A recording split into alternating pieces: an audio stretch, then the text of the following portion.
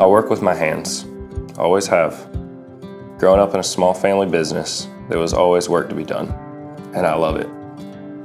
When you build something that people use every day, there's an immense feeling of satisfaction, and watching a project take shape and bringing it to completion is so exciting to me.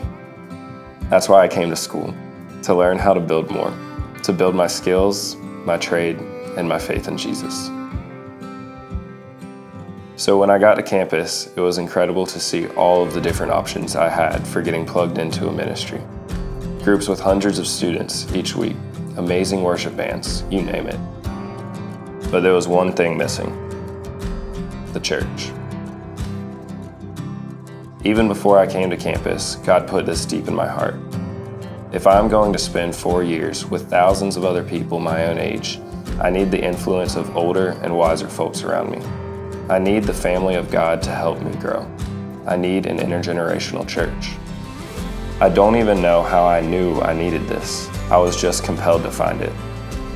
And the first Sunday I drove up to Christ the Redeemer, I knew I was home. It was clear as day God wanted me to be a part of this church. It was humble in size and authentic, and they were so welcoming, it felt like family. The first Sunday I was there, they mentioned their new space was in need of repair and renovation, so I jumped right in. I helped with roof repairs, mulching, whatever needed to be done, working a couple times a week on getting the building ready. And the more I worked on the church, the more I talked about it.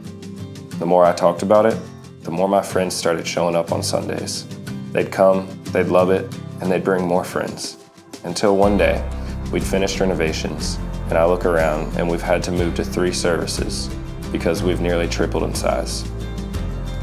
And I realized, as I was helping to build the church, I was helping to build the church.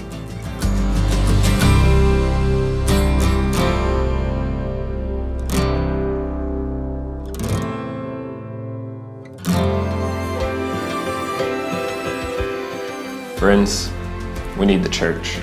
You need the church. And maybe it doesn't look exactly like mine, but I can tell you this: if you're not engaged in the family of Christ, the church is the missing piece in your life.